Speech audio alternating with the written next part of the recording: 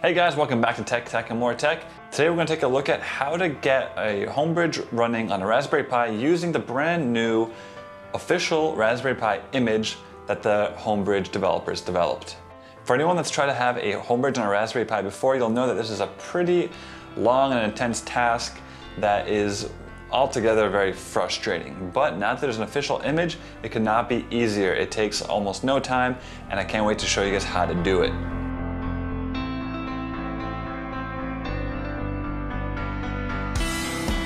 As always, there's only a few things you need. You need a Raspberry Pi, any Raspberry Pi, which is awesome.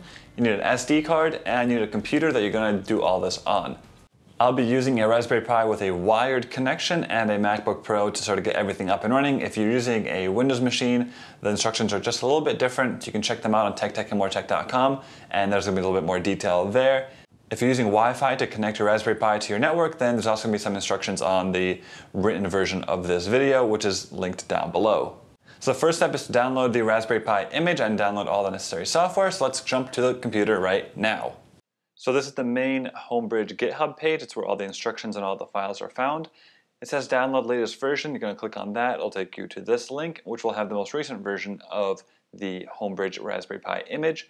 Click on that and it'll download the file. It's about half a gig, so depending on your internet speed, it might take a minute or two, but then you will be good to go. As a reminder, all of these links are linked in the description down below, so you can always get to them that way as well. Now that that has been downloaded, we're going to go back to that main GitHub page where they link the software that allows you to mount the image onto your SD card, basically making it like an installer. They recommend Etcher, so that's what I went with, and it's a very simple app. It automatically detects which OS you're using, so just click on the green button to download it, and it should download pretty quickly. It's not that big of a file.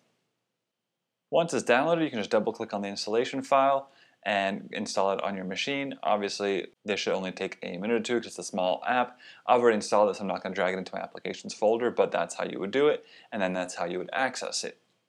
After this, you would then go ahead and launch the application, so just launch Etcher, as we're doing right now. Give it a second to load, and you got three very easy steps. Step number one is to select the image, so click on that. Select the Homebridge image file that you just downloaded. Select that. The next step will then just be to select the target drive, so this will be your SD card. So you're going to select target, and then you're going to select that media, so it's a 32 gig SD card for me, and then you're going to hit flash. On a Mac, you might have to type in your password because Catalina wants a password for everything. And now you watch it flash. It only takes maybe 2 or 3 minutes.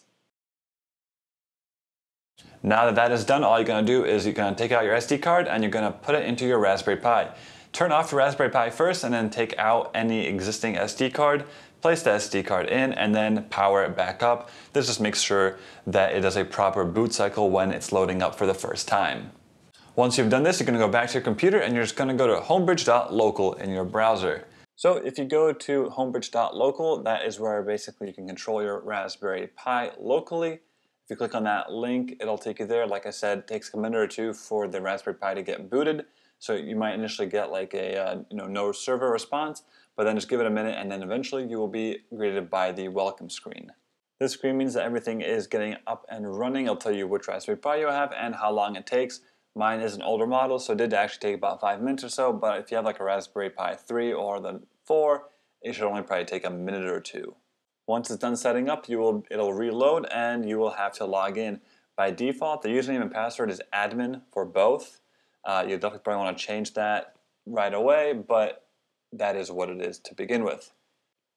And then you are greeted with the Config UI X sort of plugin that's pre-installed, but it gives you this awesome visual representation of what everything looks like. So you can see it's going to check for updates. It'll say what's running. You can see your logs. You get your QR code in the top left, which is awesome because it makes it really easy. And then you can also check all your plugins.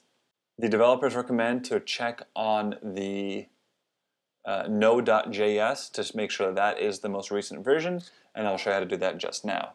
So what you do is press those three little buttons in the top right corner, brings the drop down, you hit terminal, and then from there you can copy paste or just type in this little bit of code to get into the sort of Homebridge configurator, which is sudo space hb-config, hit enter, and you will get this little sort of really retro looking pop-up that lets you basically kind of do manual updates.